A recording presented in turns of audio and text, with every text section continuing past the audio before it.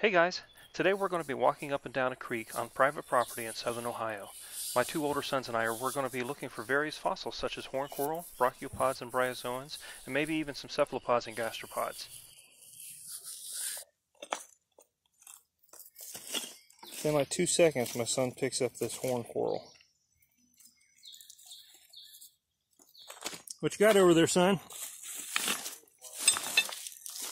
What's that? That's it? Algae on it, just kind of brownish.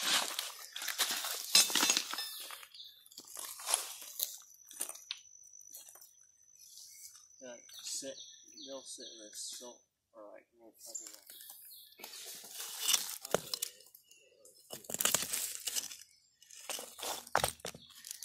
Oh, that looks like you have a little piece of a horn coral.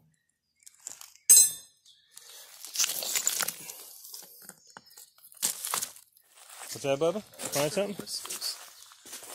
Oh, that's a brachiopod. There's part of one in here, but it's not really much. Don't need to keep that one, probably. Hey, son. Very fine, Bubba.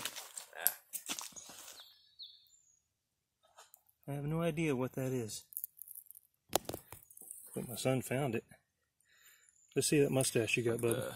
Oh, funny. Look under here. It's got to be something. I don't know what.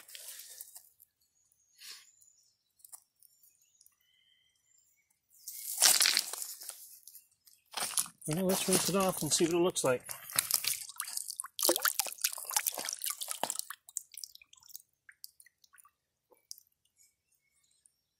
There's something broken. What's that? There's one. Did you find your piece? It's okay.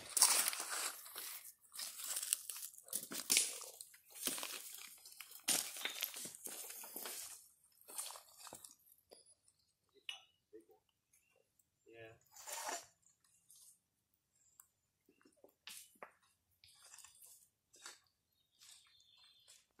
My son just pulled this piece right out of that hole right there.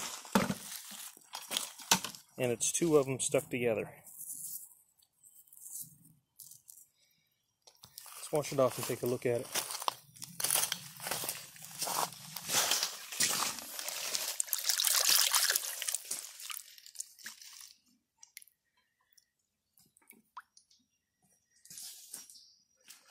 What'd you get, son? I just found another one. Nice. Where'd you find it? Just right over there? Yeah. Cool. So right now we're going to play a game of hide and seek. Tell me when you see it.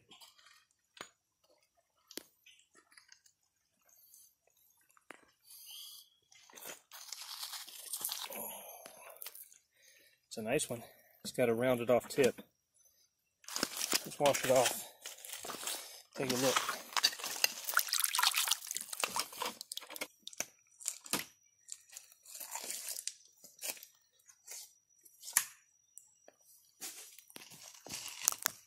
Find the big one. Let's see. Needs to be washed off. What do you get, Bubba? Nice. Ooh, that is a good one.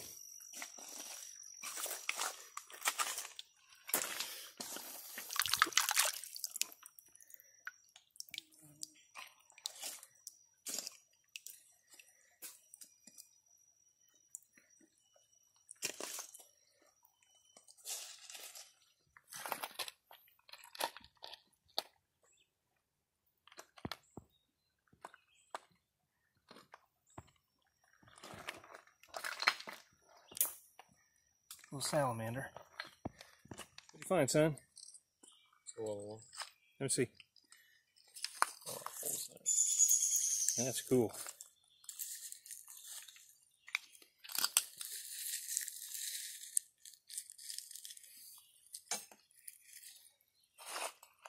Here, let's rinse it off. I'm gonna rinse off this one right here.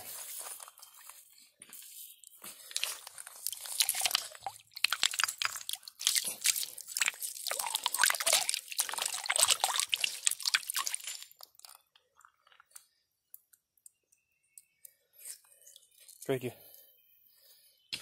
Here. Get my hand washed off.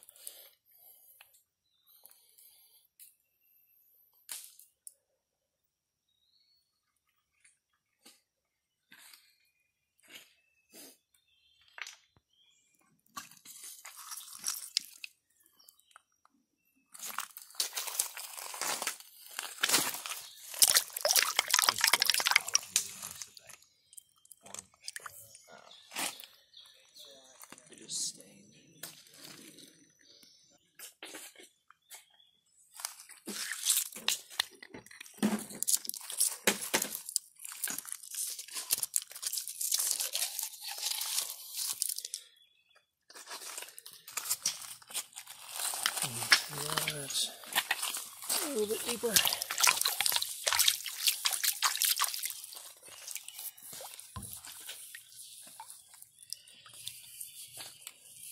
I'll leave it.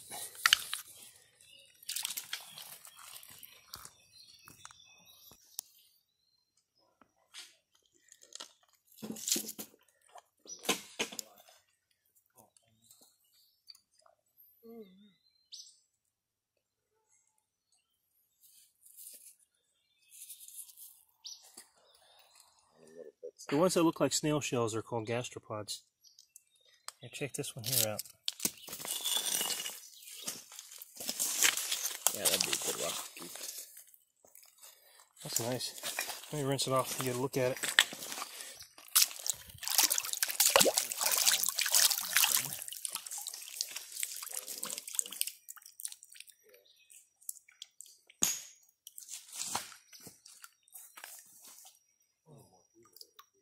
And what kind of salamander is this?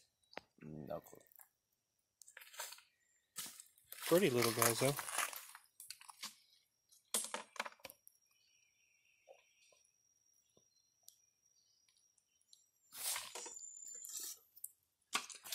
Got a nice gastropod right there.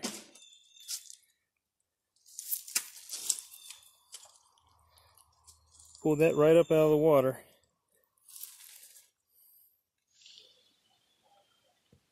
It's getting really dark on us and really windy. We might have to call her quits here in a minute and head back up. So we got to walk about through 10 acres of stinging nettles and slippery muddy hill to get up there. Spotted this one pretty easy. Had some dirt on it, made it look really light colored. Ah, cool. Really nice.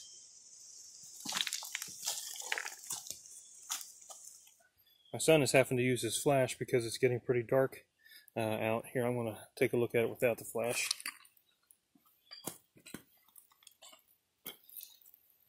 So it's got a little brachiopod down here at the end of the horn coral. They're fossilized together.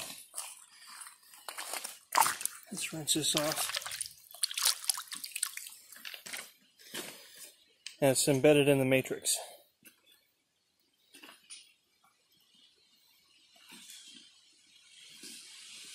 Really nice piece. Piece of a cephalopod right here. That's a nice sized cephalopod too.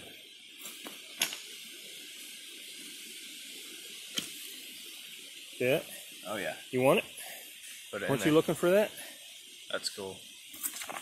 Ben, come look at this. Oh, yeah, you found it. Oh, I you see it. found one? No, hold it up here so I can see it. Nice. Are you going for that one? Just got to find that kind of triangle shape that's different. Oh, my son pointed me to this. I completely missed it. See, it's the same color as all the other rocks from the top because the way the dirt settled on it. But, yep, there's your horn coral. There you go. Me to you. Oh, check out this little piece of a concretion. It split open and the little mud ball that was inside had broken out. See it? It's a piece of a concretion. That's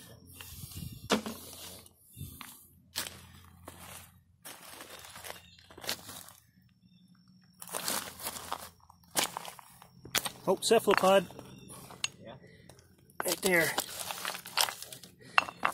It's embedded down in there pretty good. Check out that cephalopod. That's a big one.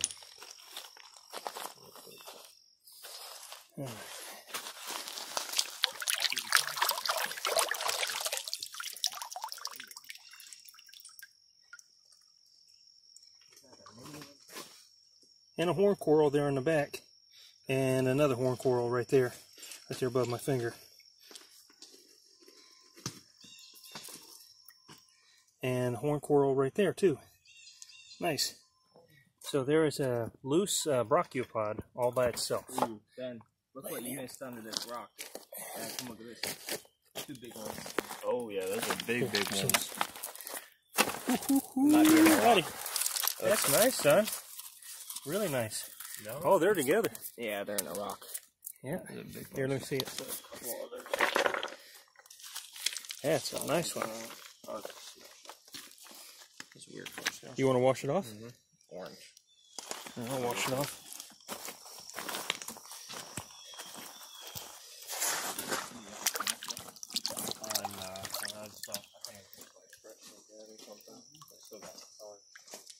Really nice.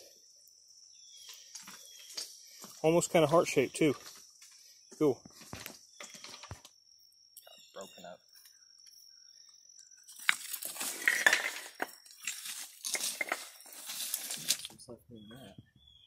Hello, little toady. I turned my head and I found this really nice brachiopod right there.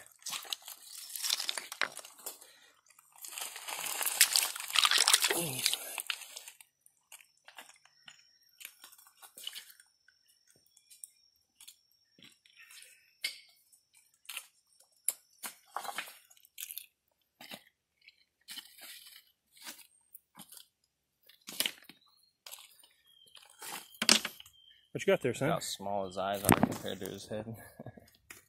Little crawdaddy.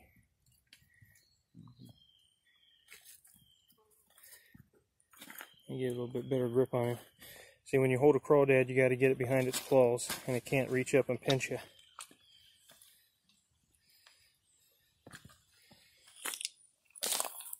Okay, do you see it? A little brachiopod.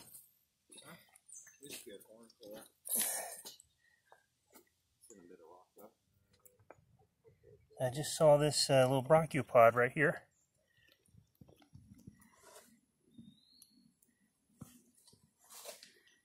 I thought I just saw that out of the corner of my eye, right where I was lifting up looking at that. There's a little horn coral. Nice.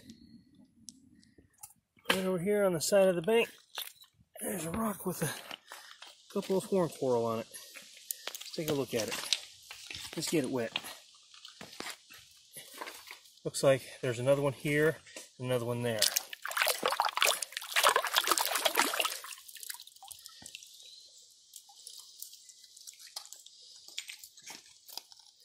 Nothing really on the back. Oh, I didn't see that horn coral, horn coral, horn coral, horn coral, horn coral, horn coral, and horn coral.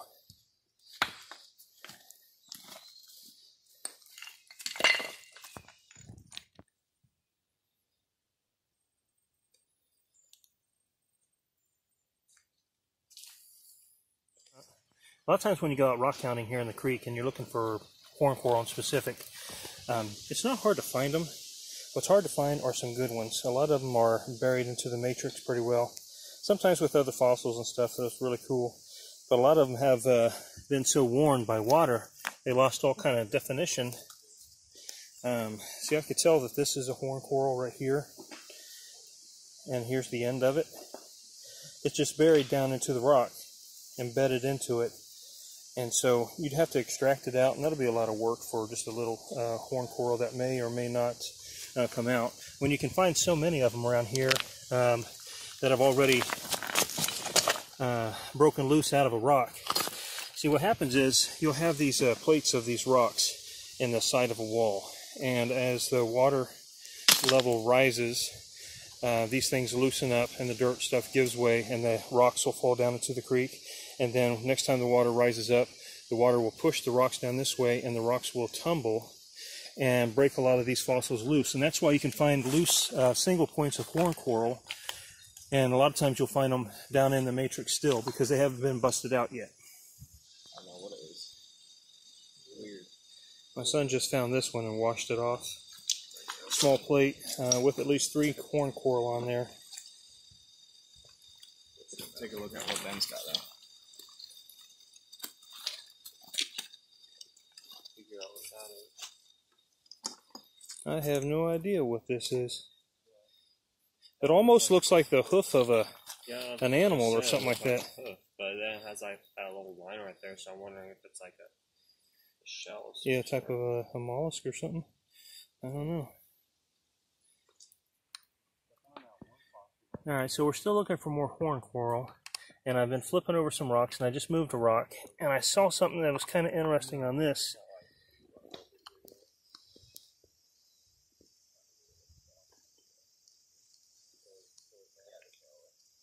Looks like something laid some eggs on this rock.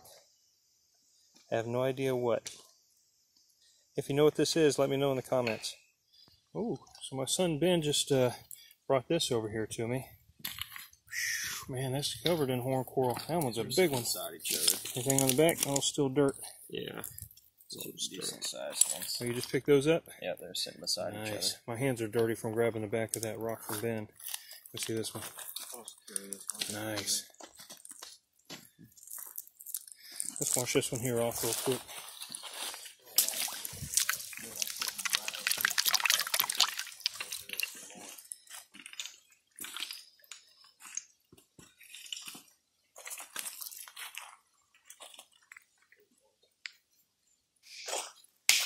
So I just pulled this up.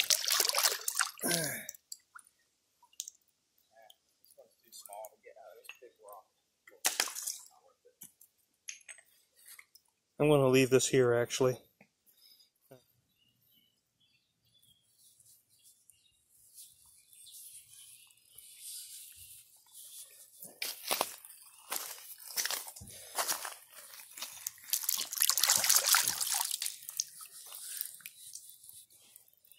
Yeah, we haven't found any arrowheads yet. It's right there in front of our faces. How can we both miss that thing?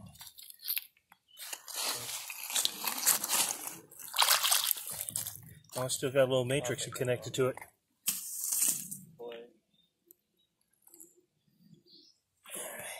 I recognize that shadow right there and kind of divot. Looks like the end of a horn coral piece. And that thing's broken.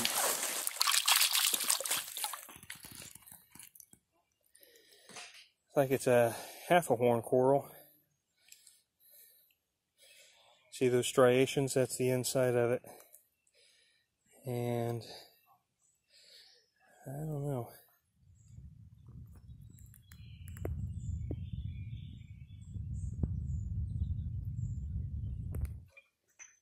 I like seeing the different layers. You get like the clay and then the dirt and the rocks. And you'll have a mixture. Up around one of these corners, up here, I think it's around that one. There'll be a kind of a clay limestone layer, little wall where there's usually a bunch of fossils coming out of that.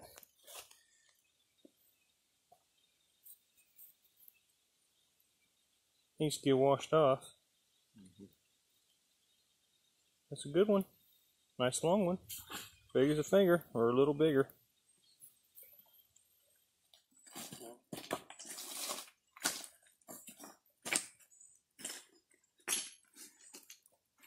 Son said he found this out of the wall right over there. He pulled it out and he dipped it down there in the water and then he handed it to me. Again, you could just really see the difference in the different layers. You got the dirt with a lot of loose rocks, and you got a lot of compacted clay with a lot of rocks in it too down here underneath. And out of that clay is where a lot of those rocks are kind of falling out, because this is a corner and that's where the water hits it and it goes around that corner. My son just brought me this rock. It's Got several on here on the back. Let's wash it off. Take a look at it.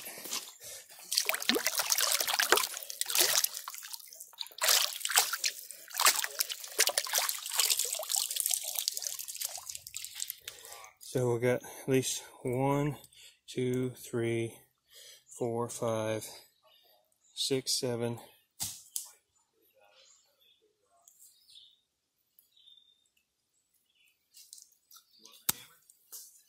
Oh, check that out. Isn't that beautiful?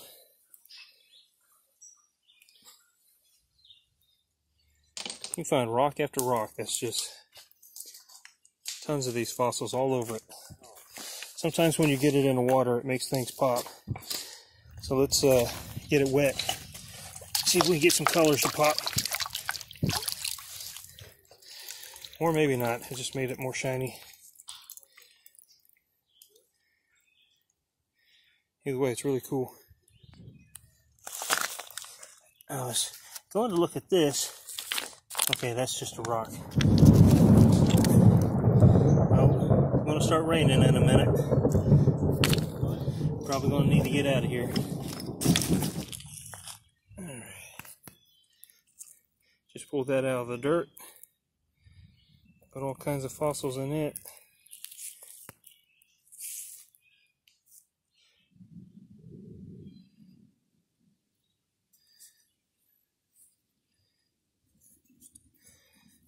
See, this brachiopod looks like it's about ready to pop out. Same with that one.